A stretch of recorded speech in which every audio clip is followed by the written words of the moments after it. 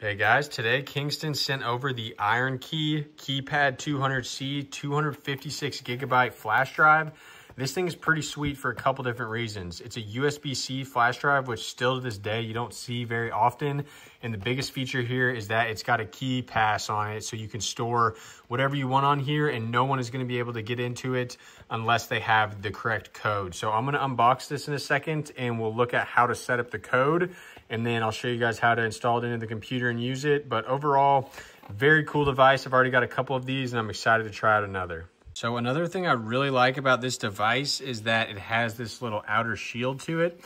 And also, if you notice, there's a little gasket right here. So if you close this, it takes a little bit of pressure. That's actually getting you a water seal right here. And that gasket is acting basically as an impenetrable barrier and making this a little bit waterproof, which is a super nice feature. And when it's in this form, it's totally protected and you have a nice little keychain as well.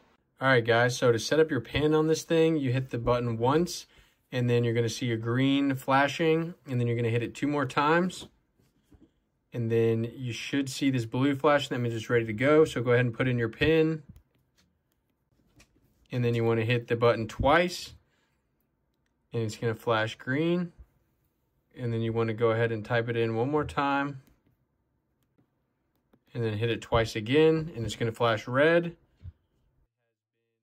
And then back to green, and that means that it has accepted your code. Okay, so now that we got it saved, to actually use it, you want to hit the key button once, and then you want to put your code back in, and then hit the button again. And it should go green. Boom, there you go. And now you're ready to plug it in. And you can see we are now up and running. So it's a little confusing, but follow those steps and you'll be good to go. Pretty awesome device.